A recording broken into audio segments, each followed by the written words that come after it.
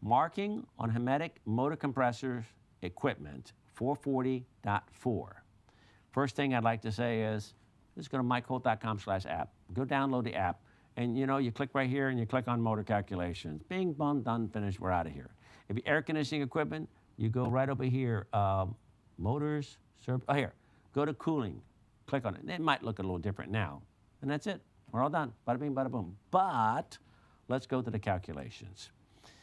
444B says the equipment nameplate must contain the manufacturer's name, rating and voltage, number of phases, minimum conductor ampacity, there you go, and the maximum short circuit ground fault protection device.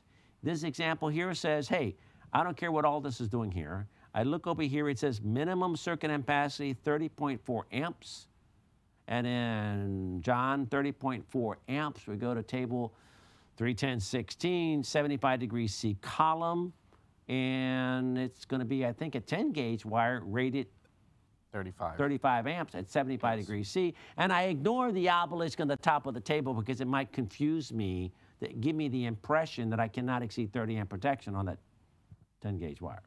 And then it says maximum fuse or maximum circuit breaker. Well, we go to 240.6A1, the table, and it'd be a 50 amp breaker with a 10-gauge wire. And this is another thing that drives dinosaur nuts. But Vince. Why did you directly come to me when you said because dinosaur? I haven't talked to you for a while. That wasn't a threat. That wasn't a threat. But Vince, you're a contractor, electrician, you're all of us. The same thing, instructor, the whole deal. Now you messed me up. Darn it. You were going to ask him something. This had to do with, oh, okay. To do with the marking. Okay, no, Vince, the 50 amp breaker, is it going to protect the 10-gauge wire in case the 10-gauge wire shorts out? Is it going to trip the breaker?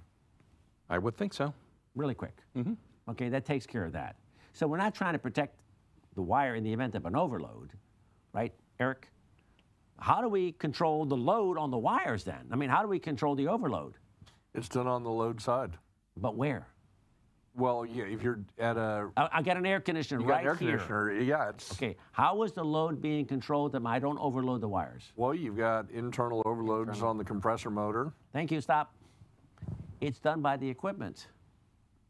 The equipment itself controls the amount of load. So I don't have to worry about overload protection. I only have to worry about short circuit and ground fault protection of 10-gauge wire on a 50 amp breaker that is going to instantly trip the breaker. These are short circuit and ground fault protective devices. This is not overcurrent protection. It's kind of like a motor, except motors, Brian, you got to get into it. You got to get to the full load. You got to have to design that. And you guys went all into that whole. This is a big science in overload protection. Short circuit ground fault protection. Obviously, you can run the wire, get the breaker, fine. I mean, that's just use this number here and couple seconds. Put it in there. It's the overload protection becomes serious. There's a lot of involved. Air conditioning, it's automatically done by the manufacturer. So all I have to do, so I don't have to worry about any of the information that's on this nameplate. So let's go to an example. Here's an example of a real nameplate. This says the compressor draws 23.1. This says the fan draws 1.2. This says the minimum capacity is 31.4, and this says the maximum protection is going to be 50 amperes. So John, if this says minimum circuit amp, I can ignore all of this. I'm just an electrician. I'm just trying to find a wire there. I go to the nameplate. It has to give me all this information. It says 31.4.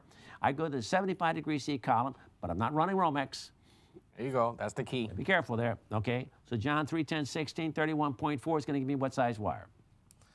31.4, you are at a 10 gauge. 10 gauge wire, bada bing, bada boom. Now, what size protection? It says, give me 50 amp breaker. What size breaker?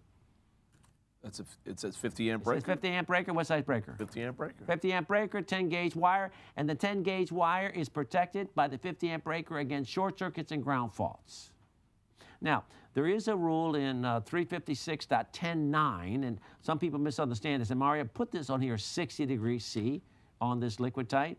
That some people think that you cannot put, you have to, okay, liquid type flexible non-metallic conduit, and maybe there's some other wiring methods also. They say that you cannot load the current on a conductor that is going to exceed the temperature rating of the liquid type flexible non-metallic conduit, and I think there might be another wiring method as well, okay? And liquid type flexible non-metallic conduit is marked at 60 degrees C. That means that the wires that's going to be in this particular example here could not exceed a certain current that would raise the temperature above 60 degrees C. So let's go over to table 31016, okay?